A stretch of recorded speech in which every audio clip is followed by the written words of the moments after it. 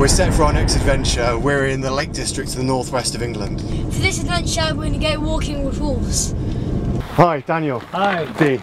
Hi. Nice to meet you. Pleased to meet How are you you. doing? Pleased to meet you. So these are the guys? Yes. This is Maska and Kajika, and they're what's called an F-beaten wolf hybrid. I think I'm ready. Hey. They're gorgeous. They're big. They're quite tall when they're going on high legs. How wild are these wolves?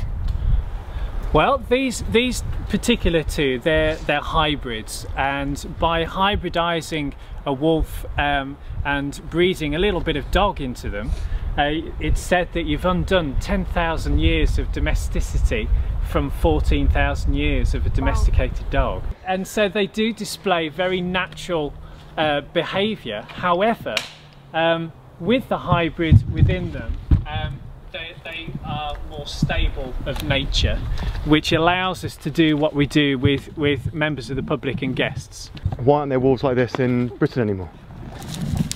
Well, wolves have been persecuted for centuries throughout, not just in this country but throughout the world, and there's been many sort of myths, legends and cultures that have surrounded wolves.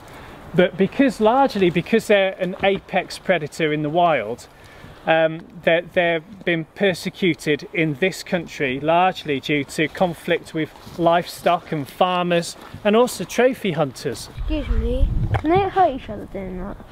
No, they don't. It might look, it really looks like they would, doesn't it? But they've got lots of thick fur, lots of loose skin, and they don't actually hurt each other. So the purpose of this adventure, Seb, was to come and try and walk with wolves and see what it would look like to explore the Lake District like a wolf. Well, how do you think they see it differently to us? For a starter, we definitely don't use our teeth and we don't fight each other as much as they do.